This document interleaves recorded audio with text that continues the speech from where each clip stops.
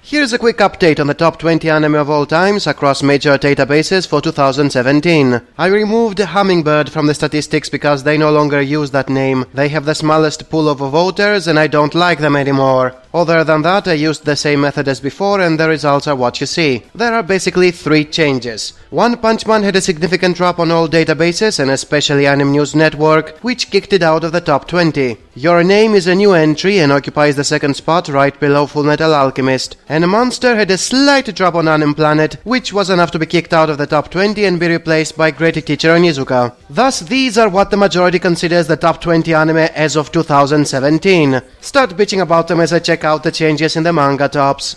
Here's a quick update on the top 20 manga of all times across major databases for 2017. I removed manga updates from the statistics because they vote based on the quality of the scanlation instead of the actual content. Other than that, I used the same method as before and the results are what you see. Only the bottom 2 titles changed as Space Brothers and Hajime no Ippo got surpassed by One Punch Man and Your Lie in April. This means the top 20 became worse since instead of 2 titles I don't care about, we now have 2 titles I outright believe they don't deserve being so high. Also, there are 5 titles which exist in both anime and manga tops, and when filtered come up in this order. What is Your Lie in April doing there? Are you guys that desperate for feels?